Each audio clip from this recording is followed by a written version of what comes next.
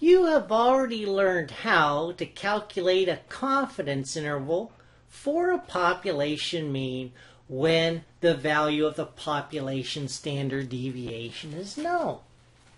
Using a side-by-side comparison, let's see what is different when we calculate a confidence interval for a population mean when the value for the population standard deviation is not known.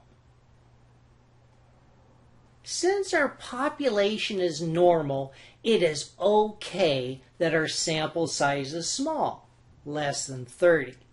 Because when the population is normal, the sampling distribution for the sample mean is normal, no matter how small your sample size is.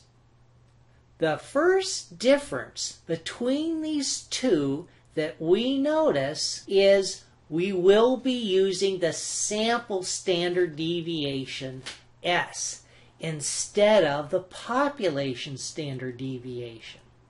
To make up for this extra variability of a sample standard deviation that varies from sample to sample, we will be using the T distribution instead of the Z distribution. Let's suppose we want a confidence level of 99%. Figuring out what the area in the right tail is follows the same logic as before. What is different is what happens after we find the area in the right tail. Over here, we use the TI-8384 calculator function inverse norm to find the z-score, which is the critical value.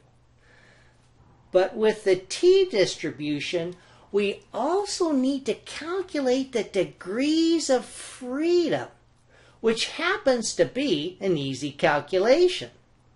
Just subtract 1 from the sample size. So we have a degrees of freedom of 15. We only need this value and the area in the right tail in order to look up the t-score in the t-table. Use the degrees of freedom to find the row you need and the area in the right tail to find the column you need.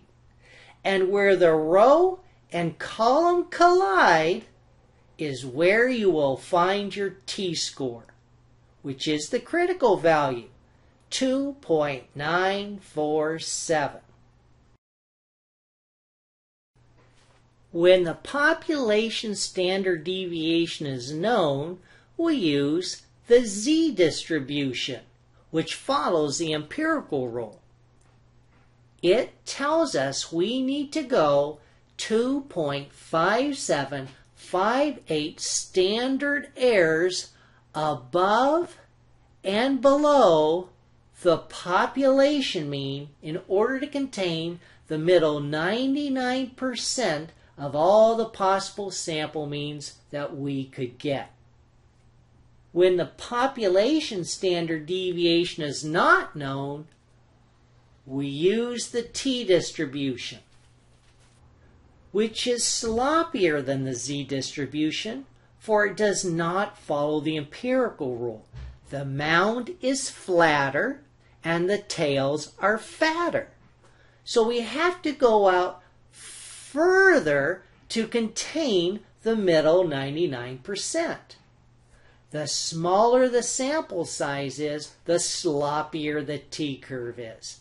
And the farther we have to go out to contain the middle 99%. In our case here, we need to go 2.947 standard errors above and below the population mean in order to contain the middle 99% of all possible sample means that we could get. That's further than 2.5758. Using the t-table instead of inverse norm on your TI 8384 is the only part that really feels different. As you will see in our side-by-side comparison, the rest of the work is very similar. Look at our calculation for the margin of error E. For the critical value, we use a z-score here and a t-score here. We use the population standard deviation here and the sample standard deviation here. That's not too different. And now that you have your margin of error E calculated, the rest of these two procedures are identical. You add and subtract the margin of error from the sample mean.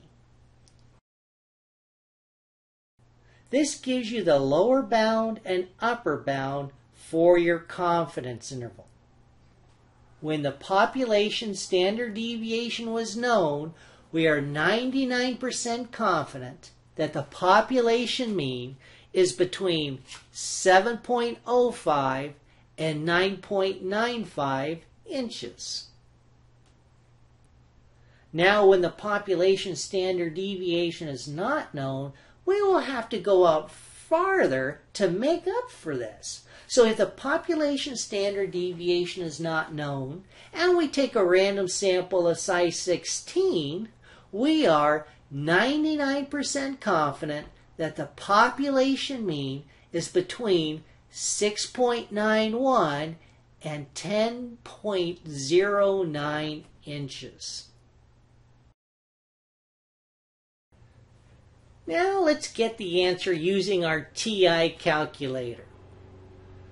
Press the Stat key, press the right arrow key twice to highlight tests. Let me scroll down here so that I can see both Z interval and T interval. How do you remember which one to use? If you used the Z distribution, you use Z interval because the population standard deviation was known. If you use the T distribution, you use T interval because the population standard deviation was not known. Let's do Z interval first. Press the 7 key to select it. Highlight Stats and press Enter if it is not already highlighted. Press the down arrow key to get down to the next line. Now enter in your values.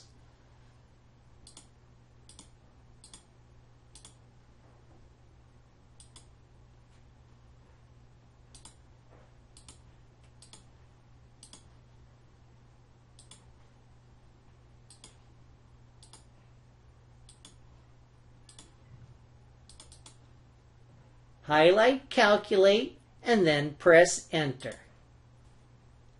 We see this agrees with our answer.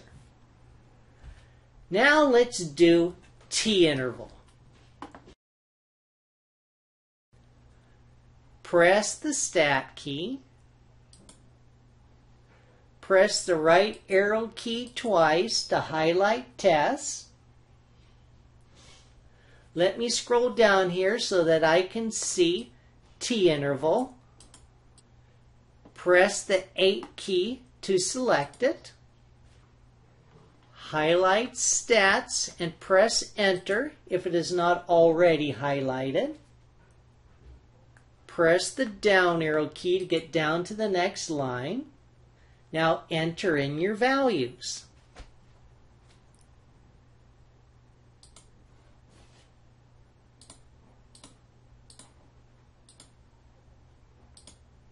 Highlight Calculate and then press Enter.